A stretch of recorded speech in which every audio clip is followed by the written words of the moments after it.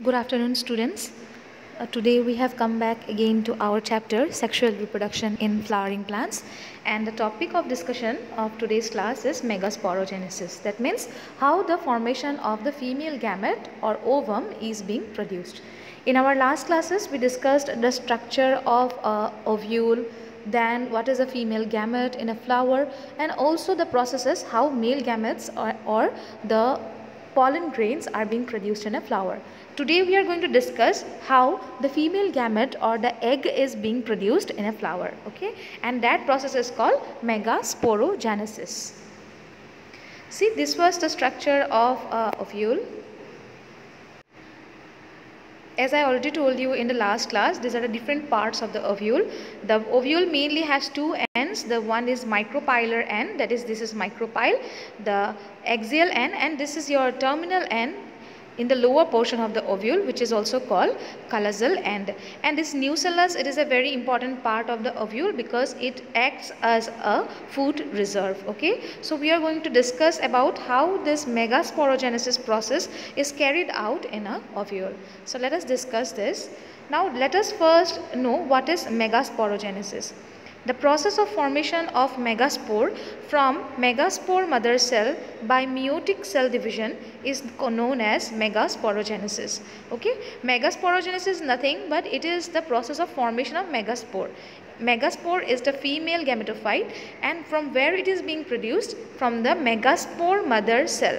Okay, and how it is being produced? By meiotic division, by the cell division. The name of the cell division is meiosis. You already know two types of cell divisions are there. One is mitosis and the second one is meiosis. Okay, by meiosis, when the megaspore mother cell divides, this process is called megasporogenesis, and this process takes place in the ovule. So this is the structure of ovule. In this ovule only this megasporogenesis will take place. Now what this ovule is going to do? Ovule differentiates a single megaspore mother cell, which is also called MMC, in the micropylar region of the nucellus. See, this is the structure of an ovule, and this is the nucellus, and this is the micropylar region, and this is the callosal region. Okay, this is micropylar region and this is your callosal region. So first what the ovule is going to do, it is going to differentiate the megaspore mother cell or MMC in the micropylar region. The MMC undergoes meiotic division that results into production of 4 megaspores. Here in this portion, this micropylar portion, first the megaspore mother cell or MMC, what it is going to do? It is going to make 4 cells first. 4 cells will be there in the megaspore mother cell region. Okay. See, then what is going to happen? And here the MMC undergoes meiotic division that will result in the production of 4 megaspores. These small 4 cells which I showed you, these are called megaspores. Okay, 4 megaspores will be there. And in flowering plants, what happens? Among those 4 megaspores, 3 megaspores will degenerate. That means I told you that 4 megaspores will be formed here in the micropylar end, and from these 4, 3 will disappear. Only 1 will be left. Understood? Okay. Now you see, 1 megaspore develops into female gametophyte, and which is called embryo sac. Others will degenerate, only 1 will be left, and it will develop into the embryo sac. This embryo sac, you can see, this embryo sac is being developed from this left out megaspore. Okay. The nucleus of functional megaspore divides mitotically to form 2 nuclei, which moves to opposite poles and to form 2 nucleate embryo sac.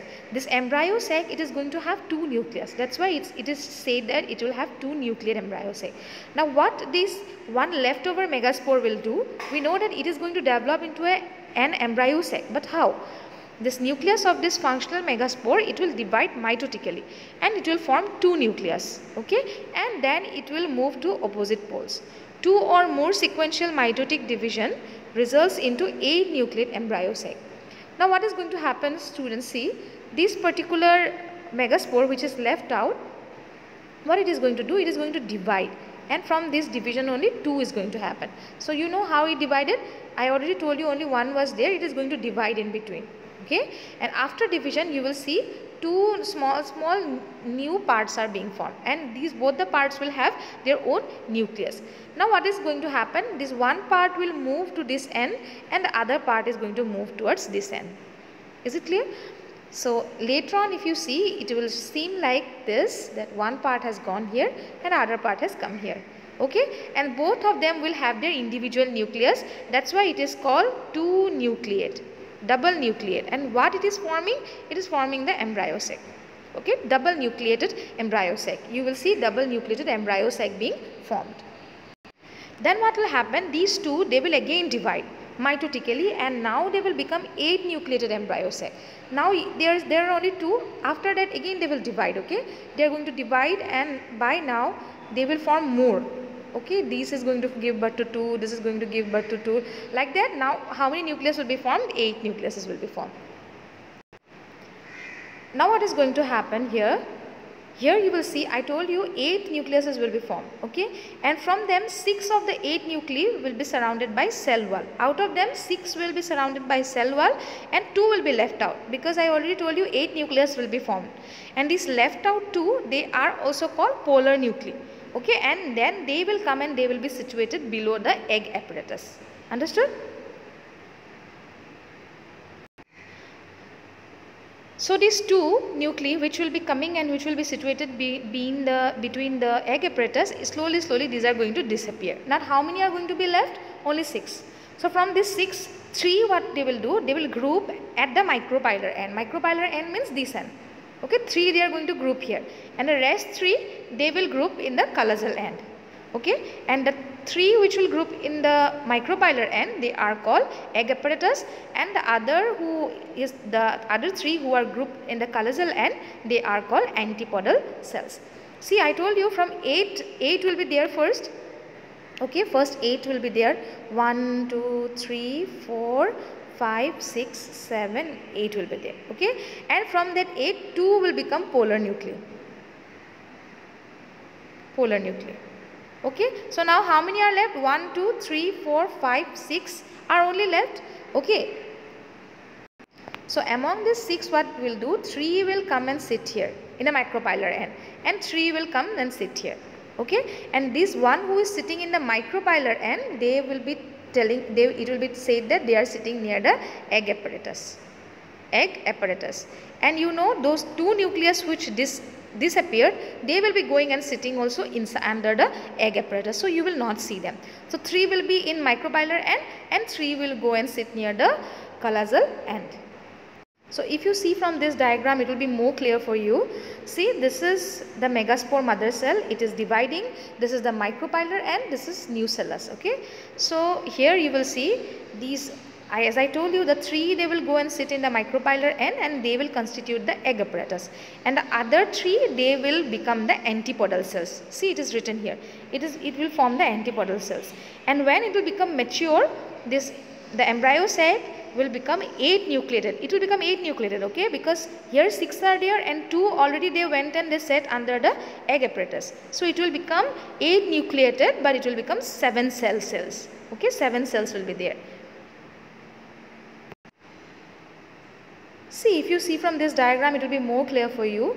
This is the micropylar end, this is the callosal end, this is the megaspore mother cell. Okay, it is going to divide first. It is going to divide and it will make 2. So it is called megaspore dyad. Okay, then what will happen? It will make megaspore tetrad. Tetrad means it will divide into 4. This is meiotic cell division. Okay, that's why it is becoming from 2, it is becoming 4. Okay, two divisions are there. And then what will happen from there? From these 2, I told you 2 will be moving upwards, 2 will be moving downwards, and then 4 cells will be there. Okay, so from there 2 will go and hide under egg apparatus. Okay, other 3 will produce the antipodal cells, and other 3 will go and they will sit in the micropylar end. And these 2, they are polar nuclei, they will hide under the egg apparatus. So if you see this now, this is the micropylar end, this is the callosal end. Okay, but in this diagram what we have done, they have inverted it. That means micropylar end, they have brought it downside. That means if you rotate it, okay, if you are going to rotate this diagram, you will see like this. See, this is the micropylar end, if you see, and this is the callosal end. The 3 nucleus which went upwards in the micropylar end, they are going to form this egg apparatus. Okay, here egg apparatus is there, and from there only 2 synergies will be developed and 1 egg is developed, and these 2 are the polar nuclei, and these 3 will sit near the antipodal cells. So one cell from the micropylar end is going to give birth to your egg or the ovum. This is the ovum which will be fertilized by the pollen grain when it comes, and entire process will happen inside the ovule. Okay, inside the ovule, and this is being conducted in the ovary, as we know, in the ovary of a cell, okay, of a plant, of a flower. So this is the process how the megasporogenesis occur, how egg is being produced, and after production of egg, this stamens from the anther, pollen grains will come and it will fall in the stigma, and then it will go inside the style and it will fall inside the ovule, and it will fertilize and it will give birth to a new seed, and this will result in the formation of a new plant. Okay students, so thank you for your concentration. We will meet in our next class with a new topic.